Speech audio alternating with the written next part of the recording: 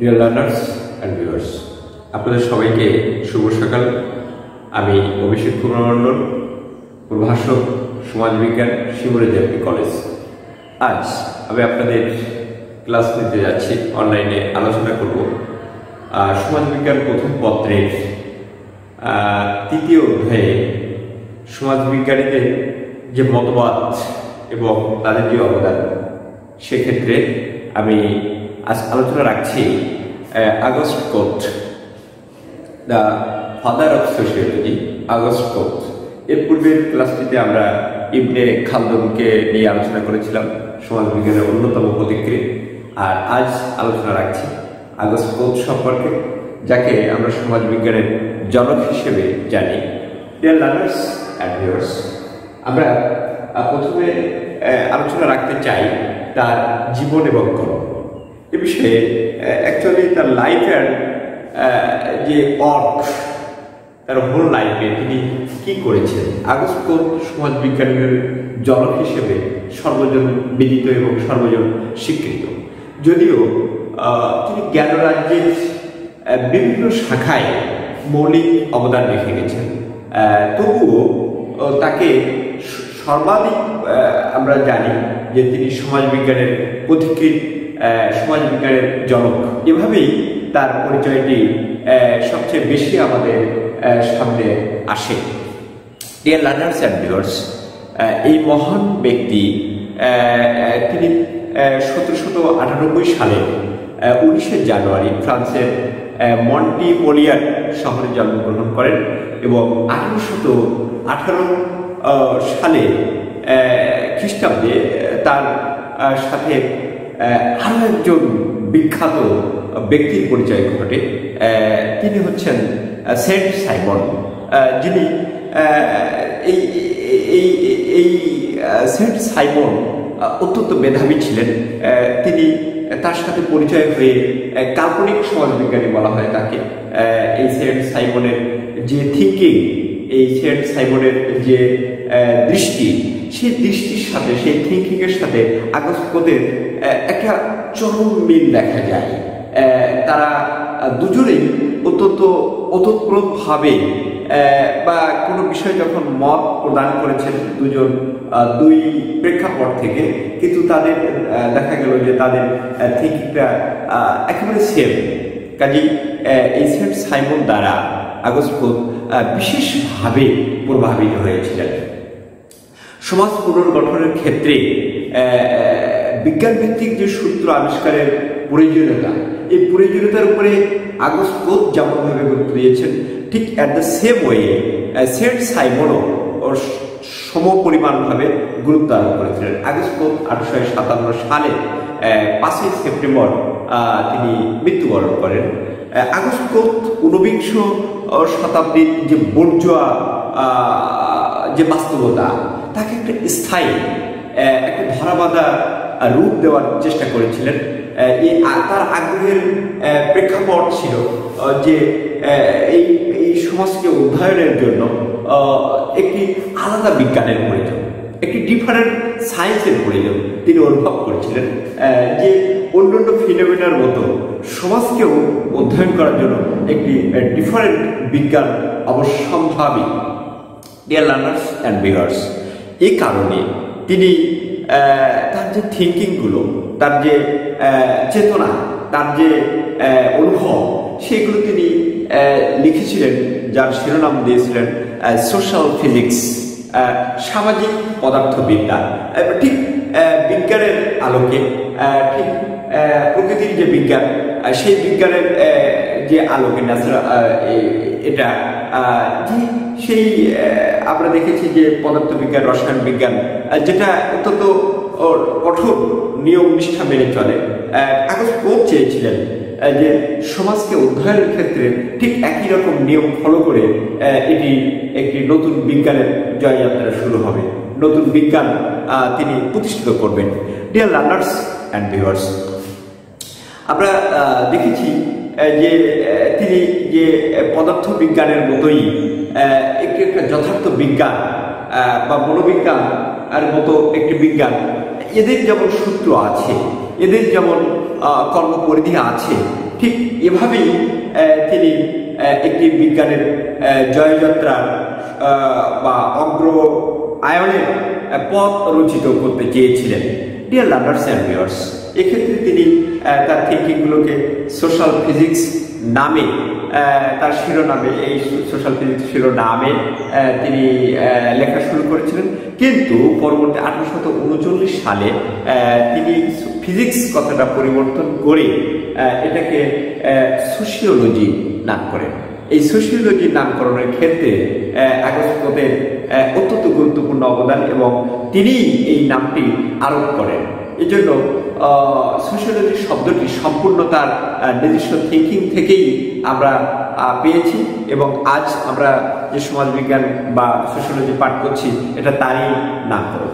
Dear learners and viewers, আমরা August কোত এর দার্শনিক ও সমাজতাত্ত্বিক যে চিন্তা ভাবনা গ্রথিত হয়েছে যেসব গ্রন্থে, তার মধ্যে আছে positive philosophy.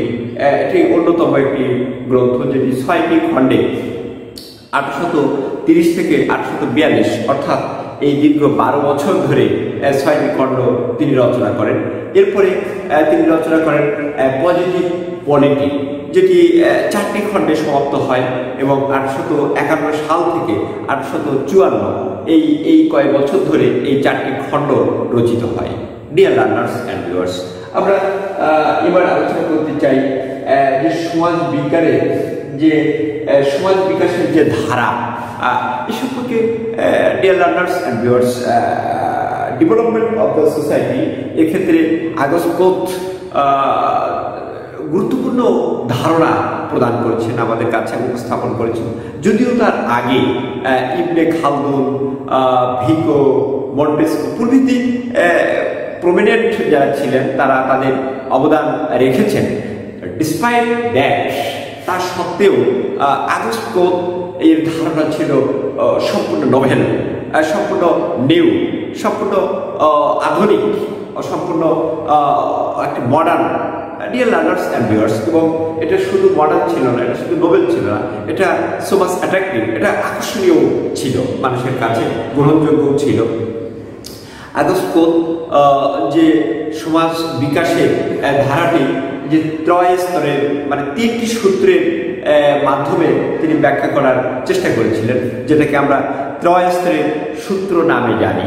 Dear learners and viewers, আমরা সমাজ বিকাশের যে কারণ হলো সমাজ যে বুদ্ধিভিত্তিক পরিবর্তন আসে, সেটা সেই বুদ্ধিভিত্তিক পরিবর্তনটি কেন আসে। তিনি বলছেন যে সমাজে যে বুদ্ধিভিত্তিক পরিবর্তন আসে, তিনি বলছেন ইন অ্যানসারিং দ্যাট কোশ্চেন, তিনি বলছেন যে জনসংখ্যার কারণে, জনসংখ্যার ঘনত্বের কারণে এই বুদ্ধিভিত্তিক পরিবর্তন আসে এবং বস্তুজগতে যে পরিবর্তন আসে সেটা জ্ঞানের উন্নতি ও পরিবর্তনের মাধ্যম দিয়ে আসে। ডিয়ার লার্নার্স অ্যান্ড ভিউয়ার্স, তার মতে মানুষের সকল চিন্তা, চেতনা, ধ্যান ধারণা ও জ্ঞানের সমস্ত শাখা আমরা দেখছি যে এবং পৃথিবীর সব সমাজ অত্যাবশ্যকীয় রূপে এই 3টি স্তরের মধ্য দিয়ে পার হয়ে যায়, এই 3টি স্তরের মাধ্যম দিয়ে অতিক্রান্ত হয়। ডিয়ার লার্নার্স অ্যান্ড ভিউয়ার্স, আমরা তিনি যে ত্রয় স্তরের সূত্রের কথা বলেছেন সেখানে তিনি উল্লেখ করেছেন যে প্রথম ধর্মতাত্ত্বিক স্তর, যেটাই তিনি বলছেন যে theological stage. Dear learners and viewers, ধর্মতাত্ত্বিক স্তর মানব মনের এটা একদম প্রাথমিক, একদম প্রাইমারি স্টেজ, এটা প্রাইমারি স্টেজ, এটা প্রাথমিক পর্যায়। মানুষ যখন প্রকৃতিকে নিয়ন্ত্রণ করার ক্ষেত্রে কোনো ক্ষমতা বা ধারণা অর্জন করতে পারেনি, সেই সময় এই জ্ঞানের শুরু। Dear learners and viewers, August কোত এর যে বর্ণনা মতে যে ধর্মতাত্ত্বিক স্তরে সময়কাল সেই প্রাথমিক পর্যায় থেকে শুরু করে প্রাচীন যুগ থেকে শুরু করে আমরা এখানে দেখেছি যে 1300 খ্রিস্টাব্দ পর্যন্ত এটা তার ব্যাপ্তিকাল এবং আগস্ট কোত ধর্মতাত্ত্বিক স্তরের সাথে পরিপূরক যে সমাজ বা রাষ্ট্রের চিহ্নিত করেছেন, সেখানে পুরোহিত শ্রেণীর মানুষের শাসনের কথা বলেছেন। তাদের নির্দেশে বা তাদের পরিচালনায় সবকিছু পরিচালিত হয় এবং ধর্মই হচ্ছে সমাজ গঠনের বা পরিচালনার মূল চালিকা শক্তি। আমরা সেই ধর্মতাত্ত্বিক স্তরের সমকালীন সমাজকে আমরা বলতে পারি যে সামরিক সমাজ। এখানে এই ধর্মতাত্ত্বিক স্তরের মূল কথা হচ্ছে ধর্মই সবকিছুকে শাসন করছে, ধর্মই সবকিছুকে পরিচালনা করছে, পুরোহিতরাই সেখানে অল ইন অল ভূমিকা পালন করছে। ডিয়ার লার্নার্স এন্ড ভিউয়ার্স, আমরা এবার যে স্টেজটির কথা বলছি সেটা হচ্ছে অধিবিদ্যাগত স্তর। আমরা এখানে বলছি যে metaphysical stage. Dear learners and viewers, August এই অধিবিদ্যাগত স্তরটি মূলত মানুষের চিন্তা সমাজ বিবর্তনের একটি মধ্যবর্তী পর্যায় হিসেবে আখ্যায়িত করেছেন। তার মধ্যে এই পর্যায়ে যে পর্যায়ের যে সীমানা সেটি 1300 থেকে 1800 খ্রিস্টাব্দ পর্যন্ত। এই পর্যায়ে মানুষের চিন্তা চেতনা ক্রমশ পরিবর্তন আসে এবং এই স্তরে মানুষ বিশ্বাস করতে থাকে যে বিশ্ব ব্রহ্মাণ্ড দেবতা নয়, বরং একটি বিশেষ শক্তি বা অজ্ঞাত কোনো শক্তির দ্বারা পরিচালিত হচ্ছে। ডিয়ার লার্নার্স এন্ড ভিউয়ার্স, আমরা প্রকৃতির যে এখানে আমরা দেখছি যে প্রকৃতির আইন, এখানে প্রকৃতির আইন বা প্রকৃতির যে অধিকার, প্রাকৃতিক যে অধিকার, প্রকৃতি প্রদত্ত অধিকার, প্রকৃতির আইন, এই বিষয়ে একটি যৌক্তিক অনুসন্ধান শুরু হয়, শাসন আইনের শাসন শুরু হয়, সমাজতান্ত্রিক যুগের বৈশিষ্ট্য প্রাধান্য পায়। এখানে আমরা দেখেছি যে এখানে যে আগে পরিবার প্রথা ছিল, প্রাথমিক স্টেজে যে পরিবার প্রথা ছিল, সেই পরিবার প্রথার স্থলে রাষ্ট্রের উদ্ভব ঘটে, রাষ্ট্রের ইমাজিন ঘটে, রাষ্ট্রের ধারণা ক্রমশ স্পষ্ট হয়ে ওঠে। ডিয়ার লার্নার্স এন্ড ভিউয়ার্স, এবার আমরা আলোচনা রাখবো যে দৃশ্যবাদী স্তর, যিনি ডিয়ার লার্নার্স আগস্ট বলছেন এটা পজিটিভ স্টেজ। মানুষ যখন ঐশ্বরিক বা অতিপ্রাকৃত বা অলৌকিক শক্তিকে ব্যাখ্যা করার চেষ্টা করে যুক্তির আলোকে বা যৌক্তিক কোনো বা বৈজ্ঞানিক কোনো উপায়ে, তখনই এই দৃশ্যবাদী স্তরের সূত্রপাত ঘটে। এটা আবির্ভাব ঘটে ঠিক তখনই মানুষ যখন কোনো কিছুকে তার যুক্তির আলোকে ব্যাখ্যা করতে চান, বিজ্ঞানের আলোকে ব্যাখ্যা করতে চান, গবেষণা করতে চান। এটি আমরা দেখেছি যে 1800 খ্রিস্টাব্দ থেকে বর্তমান খ্রিস্টাব্দ পর্যন্ত এর ব্যাপ্তিকাল। ডিয়ার লার্নার্স এন্ড ভিউয়ার্স, এখানে কল্পনার পরিবর্তে বস্তুনিষ্ঠ বা যুক্তি প্রদর্শনের বিষয়টি সর্বাধিক গুরুত্ব পেয়েছে। কোনো সামাজিক ঘটনা বা কোনো ঘটনা এখানে বৈজ্ঞানিক দৃষ্টিতে বা যুক্তির আলোকে ব্যাখ্যা করার প্রয়াস দেখি আমরা। এখানে প্রযুক্তিকে প্রাধান্য দেওয়া হয়েছে, প্রযুক্তির আধিক্য দেখা যায়। এখানে আমরা দেখেছি যে পুঁজিপতি, শিল্পপতি, অর্থাৎ যে ইন্ডাস্ট্রিয়ালিস্ট বা ক্যাপিটালিজম, এটার আধিক্য আমরা দেখেছি। এনারাই এখানে নেতৃত্ব দিচ্ছেন, এনাকে পরিচালনাই করছেন। ডিয়ার লার্নার্স এন্ড ভিউয়ার্স, আমরা এই তিনটি স্টেজ তিনি বলেছিলেন। প্রথম স্টেজের কথা তিনি বলেছেন যে ধর্মতাত্ত্বিক স্তর, যেটাকে আমরা থিওরিটিক্যাল স্টেজ বলছি। দ্বিতীয়টি আমরা বলছি অধিবিদ্যাগত স্তর বা মেটাফিজিক্যাল স্টেজ যেটাকে বলছি, এবং পরেরটি আমরা বলছি যে পজিটিভ যে স্টেজ বা দৃশ্যবাদী স্তর। এগুলো আমরা আপনার প্রত্যেকটি সমাজ ব্যবস্থা, প্রত্যেকটি সমাজ অবশ্যম্ভাবী রূপে এই তিনটি স্তর পরিবর্তন করেছে বা এই তিনটি স্তরের মাধ্যম দিয়ে তারা পার হয়েছে। এটি সমাজ বিজ্ঞানের জনক আগস্ট অভিমত। এবার তিনি আলোচনা রেখেছেন বা তিনি তার আলোচনায় বা তার জীবন ধর্মে আমরা তার আলোচনায় আমরা দেখতে পেয়েছি যে সামাজিক স্থিতিশীলতা ও সামাজিক গতিশীলতা, তিনি যেটাকে আমরা বলছি যে social statics and social dynamics, এই দুটি প্রত্যয় তার আলোচনা থেকে আমরা পাই। তার এটি অত্যন্ত গুরুত্বপূর্ণ প্রত্যয়। তার সমাজবিজ্ঞানের জনক দুটি এই মৌলিক প্রত্যয় আমাদের সামনে উপস্থাপন করেছেন, যার মধ্যে সামাজিক স্থিতিশীলতা এবং সামাজিক গতিশীলতা। According to the Agostinus, according to him, actually এই এই পৃথিবী কোনো কিছু পার্মানেন্ট নয়, কোনো কিছু চিরস্থায়ী নয়। আবার কোনো কিছু এখানে দেখা যায় যে আমরা যা দেখছি তার তুলনামূলক স্থায়ী। তিনি এই কম্পারেটিভ শব্দটির কথা বলেছেন, তিনি তুলনামূলক শব্দটির কথা বলেছেন যে তুলনামূলক স্থায়ী। আবার এছাড়া আবার তিনি বলছেন যে তুলনামূলকভাবে পরিবর্তনশীল, অর্থাৎ তুলনামূলক কথাটি তিনি বলেছেন, একেবারে পার্মানেন্ট কথাটি তিনি বলেননি, যে তুলনামূলক স্থায়ী এবং তুলনামূলক পরিবর্তনশীল। যদিও তিনি এই দুটি তুলনামূলক স্থায়ী এবং তুলনামূলক যে পরিবর্তন, এটা পরস্পর বিরোধী নয়, এটি বরং একে অপরের পরিপূরক। সামাজিক স্থিতিশীলতার কাঠামোর নিয়ম শৃঙ্খলা স্থিতির সাথে সম্পর্কযুক্ত। ডিয়ার লার্নার্স এন্ড ভিউয়ার্স, সমাজের যে স্থিতিশীলতা আমরা যদি বিশ্লেষণ করি তাহলে আমরা দেখি যে আমাদের পরিবার, আমাদের ধর্ম, আমাদের বিবাহ, আমাদের শিক্ষা, আমাদের রাজনৈতিক অর্থনৈতিক এসব প্রতিষ্ঠানগুলো আমরা দেখছি যে এটি স্থায়ী একটা মানে তুলনামূলক একটা বিষয় থেকে যায়। এটি not at all quietly vanish, এটা এভাবে হয় না। এটি তুলনামূলক একটি স্থায়ী আমাদের সমাজে রয়েছে, স্থায়িত্ব রয়েছে।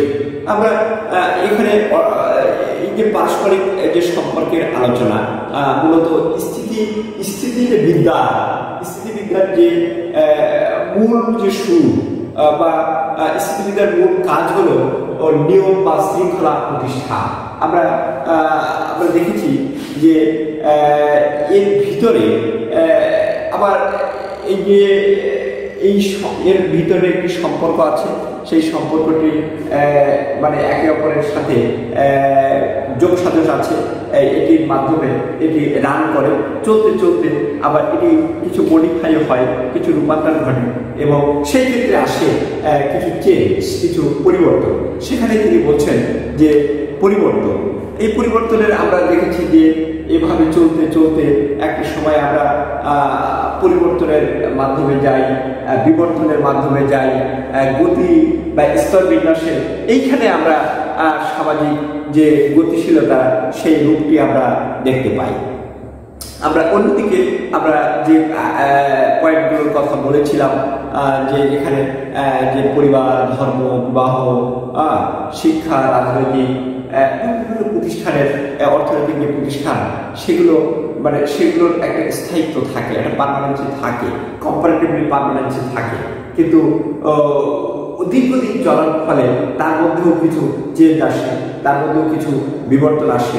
সেই ক্ষেত্রে তিনি বলছেন যে এটা একদিক দিয়ে যেমন স্থায়ী, অন্য দিক দিয়ে দীর্ঘদিন রান করার ফলে এটার মধ্যে কিছু গতিশীলতা আছে।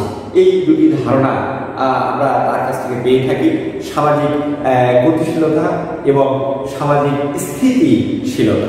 ডিয়ার লার্নার্স এন্ড ভিউয়ার্স, আমরা এবার আলোচনা করব যে সামাজিক যে পরিবর্তন, সোশ্যাল চেঞ্জ।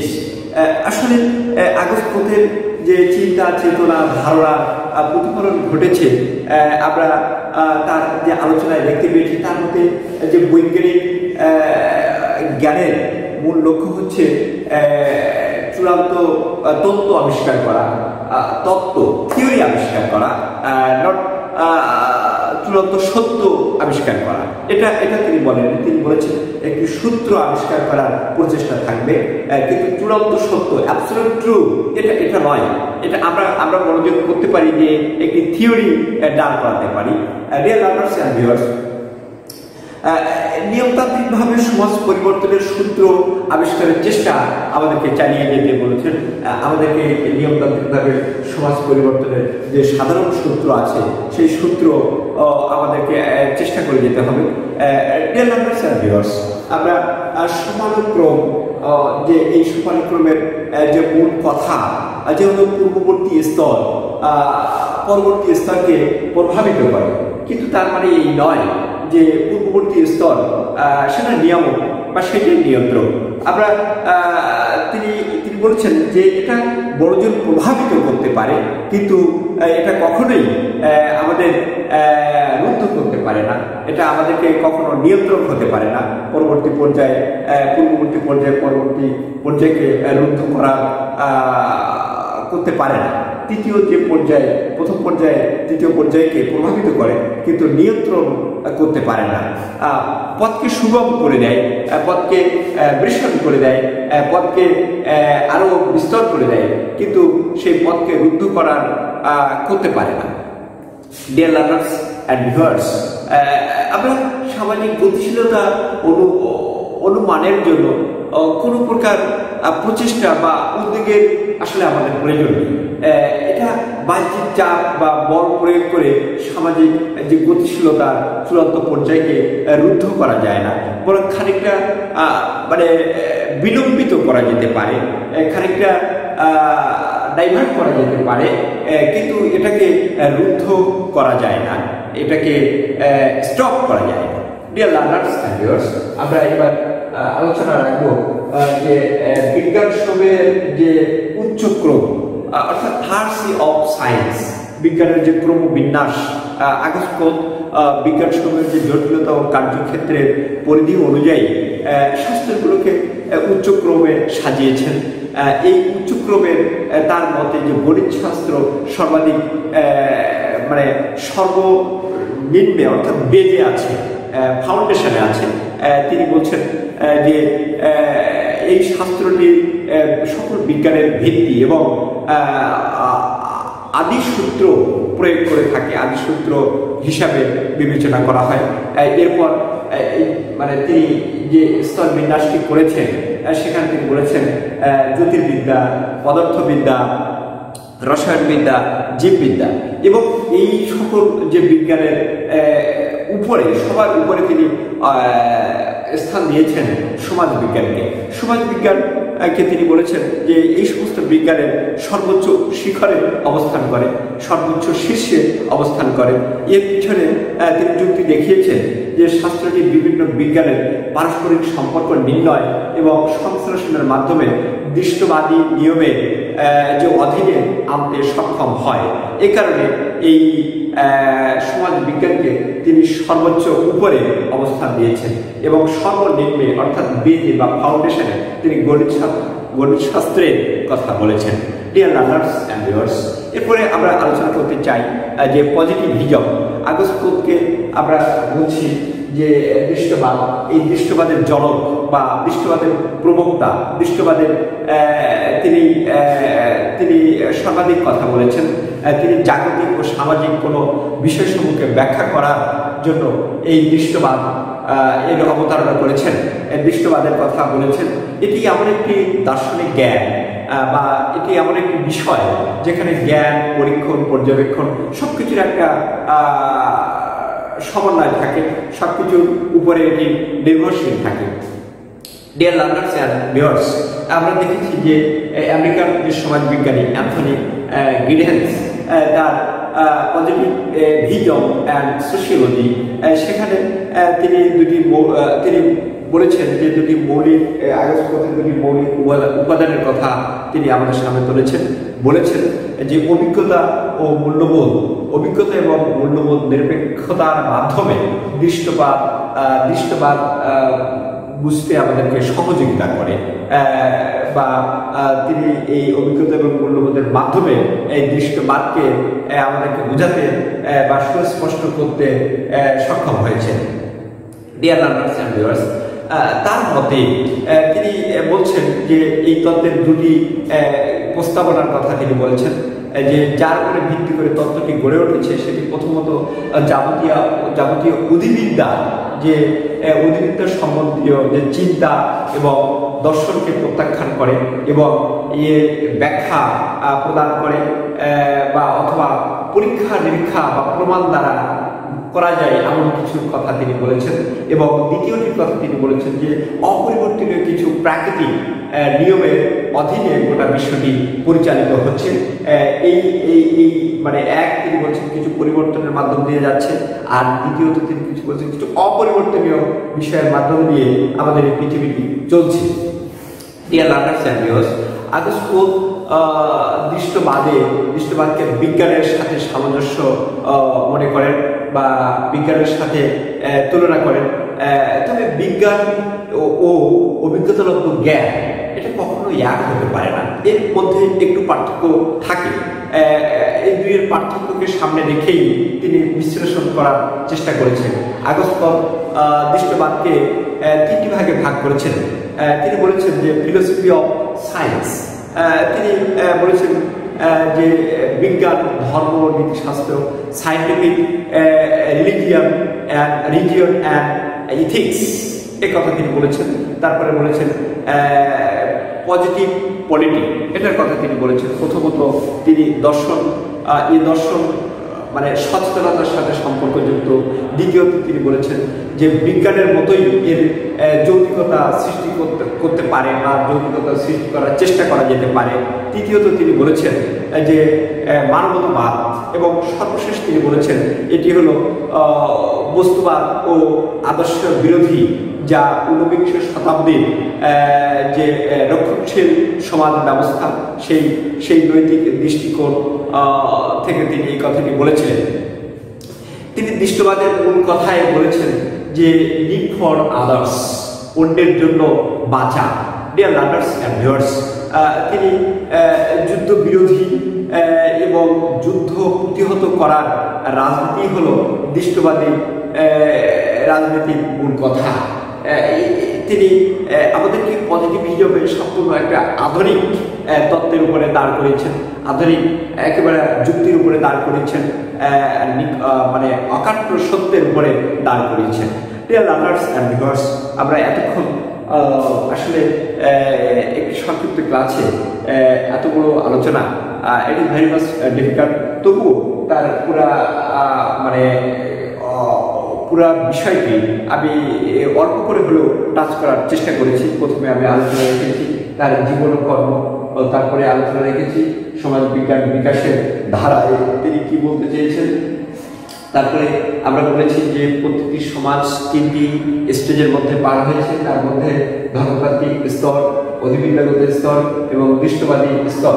এরপরে তিনি দুটি মৌলিক কনসেপ্ট আমাদেরকে বলেছেন, সেটি হচ্ছে সামাজিক স্থিতিশীলতা ও সামাজিক গতিশীলতা। এরপরে তিনি আমাদেরকে বলেছেন যে সামাজিক যে পরিবর্তন, সামাজিক পরিবর্তনের কথা বলেছেন, সোশ্যাল চেঞ্জ। তিনি বলেছেন যে বিজ্ঞান সময়ের যে উচ্চক্রম, হায়ার্স অফ সায়েন্স। এরপরে তিনি বলেছেন যে পজিটিভিজম।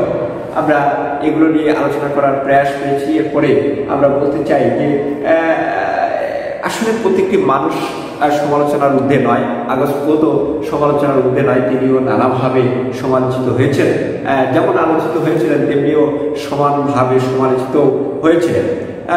বলা হয়ে থাকে যে নৈতিক অর্থে আগস্কো দৃষ্টবাদ এই প্রত্যয়টি গৃহীত হলেও এটি বাস্তবায়ন হওয়া সম্ভবপর নয়, কেননা দৃষ্টবাদ বাস্তবায়নের ক্ষেত্রে ঠিক তেমন ধরনের নিঃস্বার্থ মানুষ প্রয়োজন, ঠিক তেমন ধরনের নিঃস্বার্থ মানুষের অভাব আছে সমাজ ব্যবস্থায়। তেমন ধরনের নিঃস্বার্থবাদী মানুষ আমরা খুঁজে পাই না খুব সহজে। তবে সমাজ বাস্তবায়িত না হলেও আদর্শ হিসেবে দৃষ্টবাদটি অত্যন্ত গ্রহণযোগ্য, সবার কাছে এটি অমর হয়ে থাকবে। এছাড়া আরও বলা যায় যে আগস্কো সমস্যা সমাধানের বিভিন্ন সুপারিশ করলেও তিনি কোনো কিছুকে একক হিসেবে গ্রহণ করেন, যে সেই এককটি সমস্যা সমাধানের পথে এগিয়ে যাবে। ডিয়ার লার্নার্স অ্যান্ড ভিউয়ার্স, আমরা এসব সমালোচনা তার মধ্যে আছে, এসব সমালোচনা তার ভিতরে আমরা দেখেছি। এছাড়া সমাজ বিজ্ঞানের যে বিমূর্ত তাত্ত্বিক বিজ্ঞানকে তিনি প্রতিষ্ঠা করতে চেয়েছেন, সেখানে তিনি ব্যবহার করেন তাও সমালোচকদের যে তত্ত্বটি তিনি দিয়ে এই বিমূর্ত সমাজকে ব্যাখ্যা করার প্রয়াস পেয়েছেন, সেখানে সেই তত্ত্বকেও আমরা নানাভাবে সমালোচিত হতে দেখেছি। কিন্তু একথা সত্য, একথা আমাদের দৃঢ়ভাবে মানতে হবে যে আজ থেকে 200 বছর আগে, প্রায় 200 বছর আগে আগস্কো যে সমাজ ব্যবস্থায় ছিলেন, যে যুগে ছিলেন, সেই যুগে দাঁড়িয়ে এতগুলো যে পদক্ষেপ নেওয়া, ইট ওয়াজ সো মাচ ডিফিকাল্ট, এটা কঠিন ছিল। বা এখান থেকে যে সমাজ ব্যবস্থা যেভাবে পরিবর্তন হচ্ছে, সেই যে রূপরেখা আসছে, নতুন রূপরেখা আসছে 200 বছর পরে, যে তার কিছু মডিফাই হতে পারে। সেজন্য আমরা বলছি, বা সেজন্য আমরা এটাই পরিধানযোগ্য যে 200 বছর আগে তিনি যে গভীর দূরদৃষ্টির পরিচয় দিয়েছিলেন, সমাজ ব্যবস্থা সম্পর্কে যে ডিপ আলোচনা করেছেন, যে সূত্রের কথা তিনি বলেছেন, যে আলোচনার কথা তিনি বলেছেন, তা সত্যি অত্যন্ত ভাবার বিষয়। সব দিক দিয়ে সমাজ বিজ্ঞানের পথকে নিঃসরণ করেছেন, সুগম করেছেন। সমাজ বিজ্ঞানের বিভিন্ন সূত্র উপস্থাপন করেছেন এবং সমাজ বিজ্ঞানের কে তিনি গ্রথিত করেছেন। সমস্ত সমাজ বিজ্ঞানের খুঁটিনাটি বিষয়কে একটি বিজ্ঞানের আওতায় তিনি আওতাভুক্ত করেছেন।